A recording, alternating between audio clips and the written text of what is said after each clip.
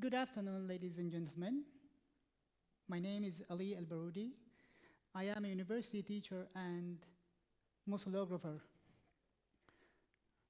My story with photography goes back in time to the 1990s. Does it mean I took photos at that time? No.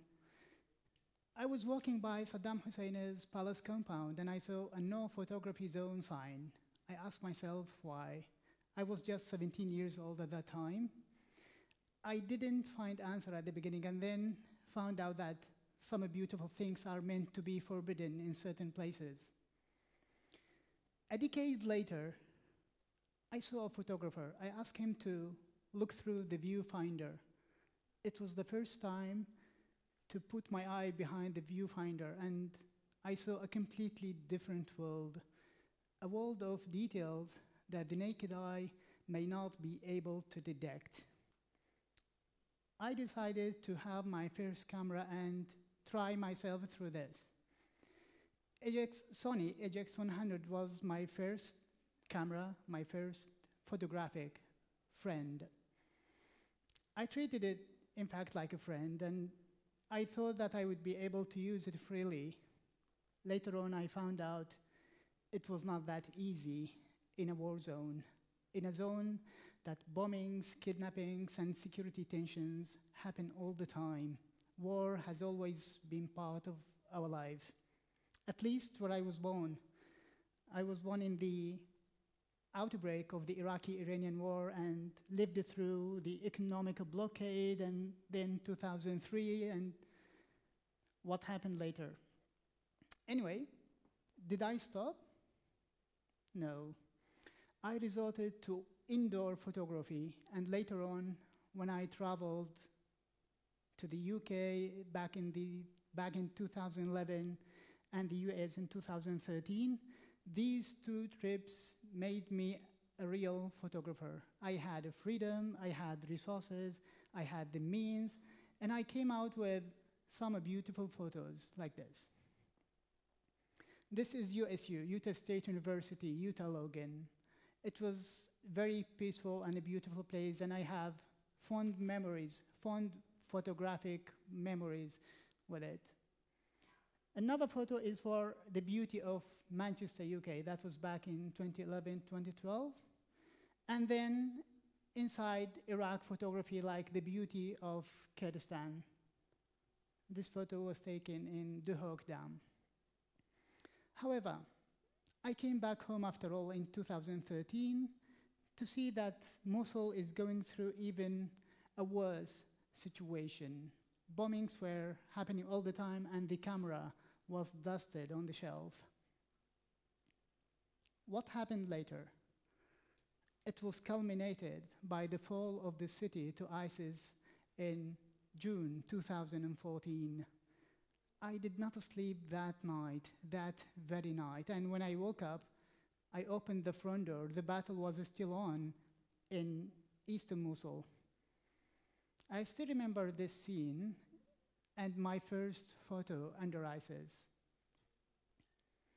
Mosul looked like this at that time. Smoke plumes, dark horizons, firing in the air, and mortars. It was not all about Mosul. It was about Mosul, Iraq, the Middle East, and the dark tunnel we were heading into at that time. ISIS era was the worst ever, in my opinion, the worst ever for my city. Photography, like any other means of documentation, was completely forbidden. But did I stop? No. It was very, very difficult to do. Photography was completely forbidden. Some people were even executed for taking photos. I still remember a student, he took a very innocent photo and put it on social media. It was about an airstrike, and they found it. They found the guy, and they simply executed him. But did I stop? No, although of my father's insistent objections that I should stop. It was dangerous for me, it was dangerous for my family. I practiced photography from inside my house, thanks to the 30x zoom of the Sony HX100. I have an emotional memory with this photo. It was in May 2015 when a neighborhood was airstriked and a lot of people died there. And I have cousins and friends there. I was so worried about them. That's why it was quite an emotional and dangerous shot at the same time. Another photo from under ISIS, that was October 2016 at the outbreak of the liberation battle. I opened the door and I saw this. What does it mean?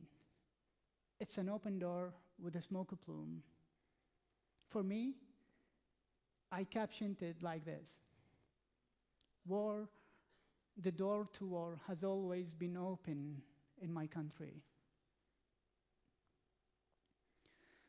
However, this is another photo.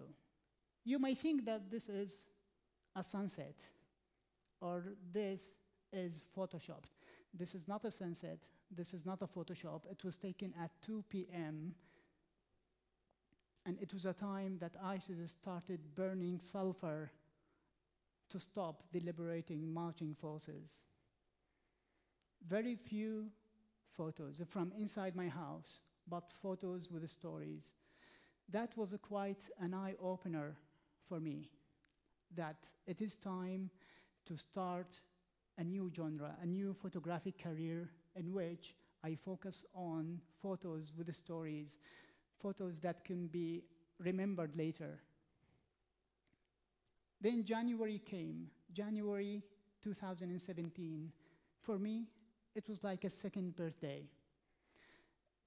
8th of January is definitely my second birthday, where and when we were liberated. I looked around, I saw a dark time, I saw a dark city, I saw destruction all around. But should we stop, or did we stop? The answer is definitely no. I had plans to start a new career and a new genre. We started with this. This was May 2017, while the battle was still raging in Western Mosul. I joined Mosul I Save the Books campaign to save the books, and I was their photographer. I still remember the first time I entered the campus. You could smell soot from a mile away because of the destruction and because of the burning of building and infrastructure by ISIS. It was their strategy to create huge smoke plumes so they can make destruction to the F-16 or to the marching forces. Another photo from the Central Library of Mosul University. And these photos are not simple photos. It's not because they are taken by me, but the point is they are documenting an era and they are sending messages to the world that a city like Mosul will not die. A city like Mosul will revive from under the debris, just like these books. Another photo for volunteers, Mosul I Save the Books team volunteers, and we had to take the books sometimes through the missile holes from one floor into another. It was not completely safe. It started in May and ended in August 2017. This is another message. This photo was associated with another one in Serbia when a cellist appeared in a library and started playing music. So any new idea is usually criticized. They say, what are you doing? You are bringing musicians to play music while the war was still raging in Western Mosul. And we usually said that life must continue and life must come out from the middle, from the heart of death. Another objective for me in the post-ISIS photographic era is to attend festivals and cultural events that culture matters most for people of Mosul. As a photographer, I feel so burdened with a moral responsibility to convey the truth no matter how. another festival. This was the Reading Festival. It was back in September 2017. You can see that thousands of people are still willing to live, still willing to attend cultural events and express themselves in a quiet, civilized way. For me, this is one of the best, and I call it the colors of Nineveh. You can see Christians, Assyrians, Shabak, Kurds, Yazidis, all in Mosul. And this photo was back in October 2018, last October. And last but not least, this is how we want children to live, not to live through wars, but to live through music, painting, and art.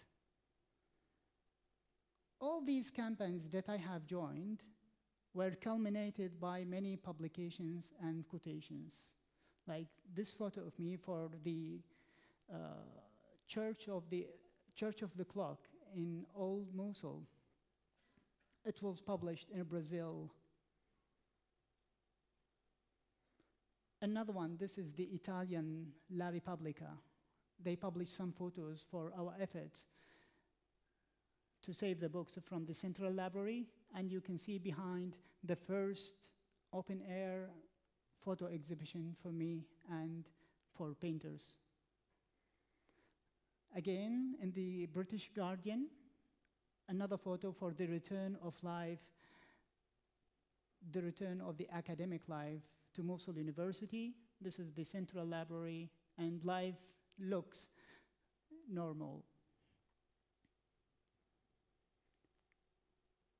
Last but not least, now I have my own gallery on the official UNESCO website. They cast a hashtag and a campaign to revive the heritage of Mosul. A couple of months ago, a journalist asked me, "Do you want to be famous? Do you want the world to know who you are?" I said, well, fame is something good, but what matters most is that the world must know about Mosul. And for me, when I publish a photo and I see responses, positive responses and help and campaigns for the city, that's what matters most for me. Photography is not a process of pressing on the shutter of the camera, because a photo is not taken like that. A photo is taken with passion, with obsession, with objectives, and with the plans for a better future. Thank you.